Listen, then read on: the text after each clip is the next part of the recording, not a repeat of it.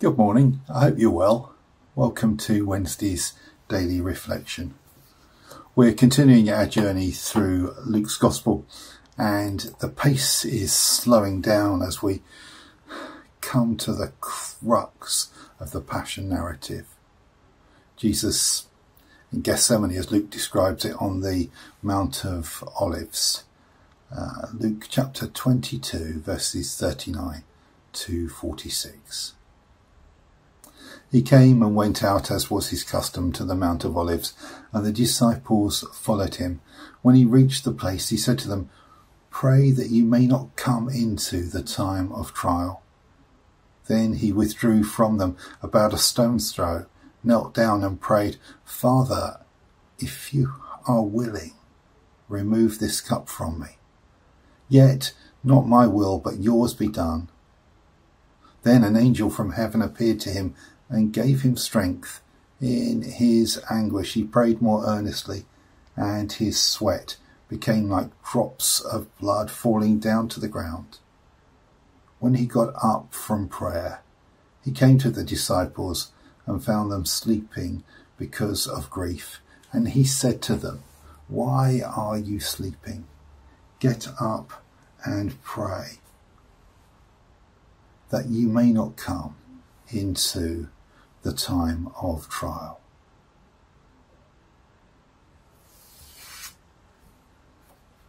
And we thank God for that reading from his word. It's a somber reading, and artists have been drawn to it time and time again.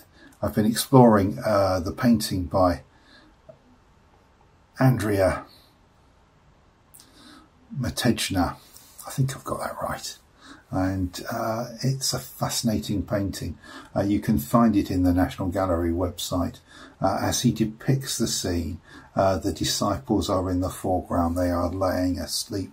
And playfully there are 3 rabbits just there on the path behind him. And the disciples are oblivious of what's behind them there.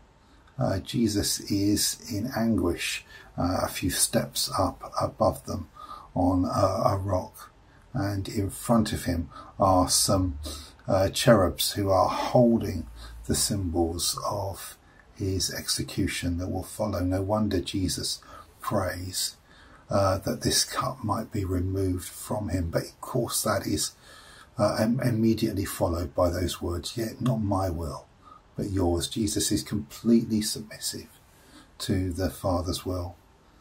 In the background, we can see Judas coming with the soldiers as they follow the path which winds down from the gate of Jerusalem. And above the scene is a crow-like bird, dark and brooding, almost a demonic figure. They're waiting to see what happens. Jesus will see this through. I wonder if you noticed that the readings sandwiched really, or bookended, I should say, really, by 2 comments. Twice Jesus says, not once, I just noticed it for the first time. Twice he tells them, pray that you may not come to the time of trial. And of course this is the way that Jesus has taught his disciples to pray. Pray that they wouldn't come into the time of trial. It's at the heart of the Lord's Prayer. Deliver us from evil. Deliver us from the evil one. Do not bring us to the time of trial. And so perhaps we need to make that our prayer today as we consider Jesus with his arms of love outstretched on the cross for us. I'm going to use a prayer which I've not used in a while. It's a prayer of St. Anselm to conclude this morning. O Lord my God, teach my heart where and how to seek you, where and how to find you. O Lord, you are my God, and you are my Lord, and I have never seen you. You have made me and remade me, and you have bestowed on me all the good things I possess. And still I do not know you. I have not yet done that for which I was made.